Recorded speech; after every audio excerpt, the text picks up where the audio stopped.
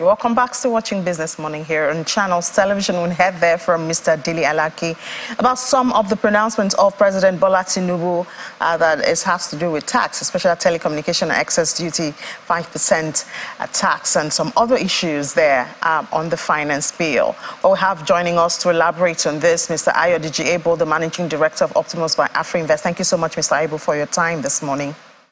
Good morning, and thanks for having me. Yeah. So tell us some of the implication of that announcement yesterday. We did see equities surge, but it's been surging, so we cannot say if exactly that announcement had anything to do with it, even though we saw Airtel also, made some positive move after a little bit of some days, But tell us, what are some of the implications of the suspension of excise duty and tax? Okay, thank you. The first thing we're all aware is that once tax is imposed, it has its cost element. It means that if it's from the company's perspective, it means the company will be paying more. And if it's also passed to the consumer, it means cost of product will go up and consumers will pay more. So effectively, what these have done is to reduce the burden on businesses. We're all aware that when you look at endless list of taxes, some would say close to about 40, some would say about 50 type of taxes that is being charged on the business, which is a major drag. We all know that the SME drives over 50% of activity in the country. And if those taxes continue, we're already seeing a lot of them winding down because it's going to be like a cost burden. So effectively, what this has done is to give these companies, or give the companies and also consumers a bit of time. We're all aware the prices of the fuel prices have increased, which has also impacted on transportation costs.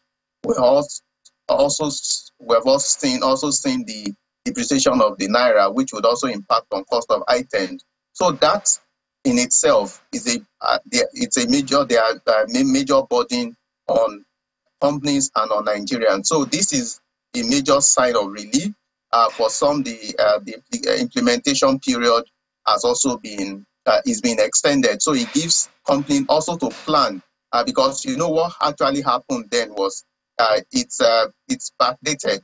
So you would see that it would have come as a shock, because if you have done your projection and suddenly there's a cost that you are not aware of, that you now need to commit to, that's really set company back. So I think this is a step in the right direction. And like you mentioned around the market, what drives market is positive sentiment. While this may not be directly linked to the performance we are seeing, it's also riding on those positive sentiment, positive policy moves that we're seeing this government make. And the expectation is that if it's sustained, if it's backed with the necessary moves and policy action, so we'll continue to see that gyration that we're currently seeing in the stock market.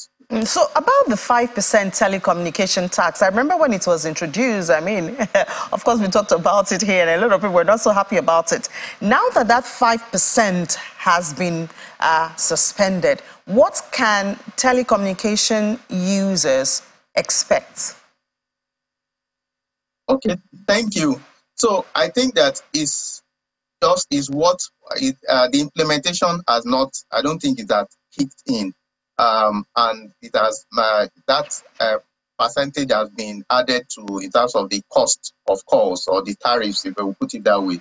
So currently, what I think to expect is that indirectly is the savings that we implied savings in quotes would also maybe just be channeled to maybe the quality of the services, to improve on the quality of services, the expansion that is being carried out by the telcos. That's what we would expect to see.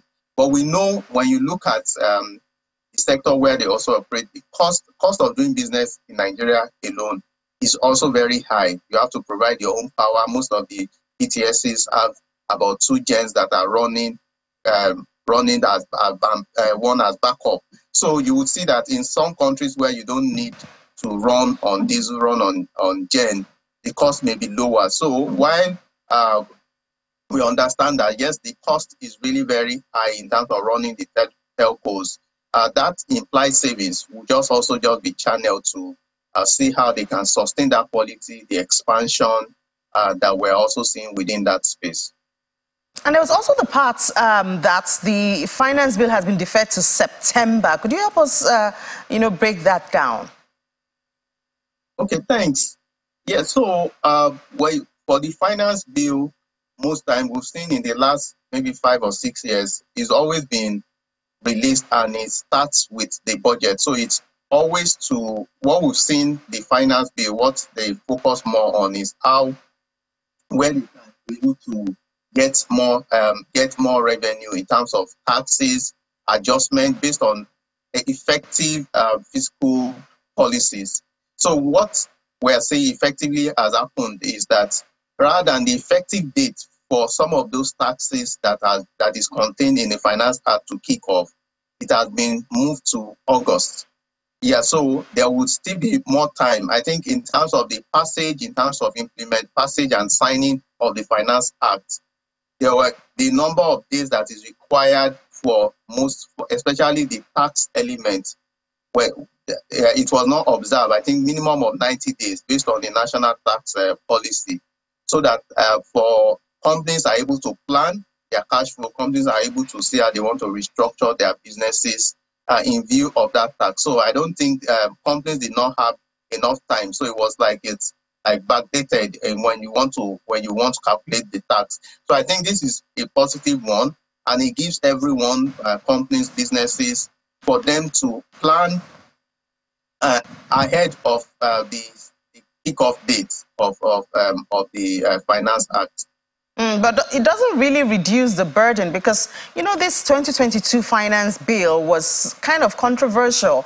Manufacturers, as you mentioned at the beginning of your conversation here, I mean, companies are expected to use about 40–50% of their profits for taxes. And I mean, it's a fragile economy at this time that is we're trying to build. So if they are burdened that much, a lot of people would have expected, maybe some of the taxes will be taken back to the old rates, like the tertiary institution that was increased, And a lot of people did not know when the former president, Muhammadu Buhari, signed it. I think he signed it on the 28th of May. So a lot of people were like, okay, so maybe there are going to be some reduction, to help ease that burden on businesses.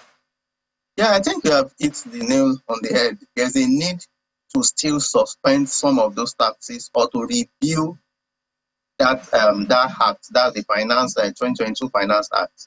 There's a need to review it because based on the reality in terms of cost of doing business is high. And I think speaking to what one of the main objective or drive of this new government is to reduce multiplicity of tax. So there's a need to also reduce that so that you can be able to benefit from the bigger pie, because once you squeeze those companies now, they don't grow.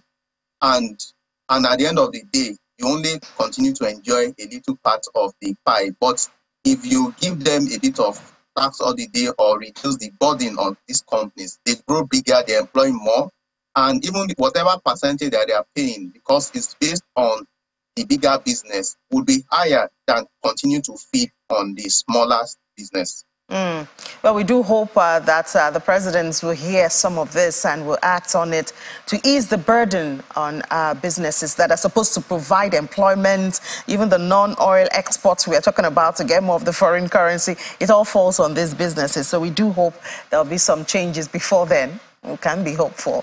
All right, thank you so much, Mr. Ayo Dejebo, the Managing Director of Optimus for AfriInvest. Thank you for your time this morning and have a great weekend. Yeah, thank you, and always my pleasure.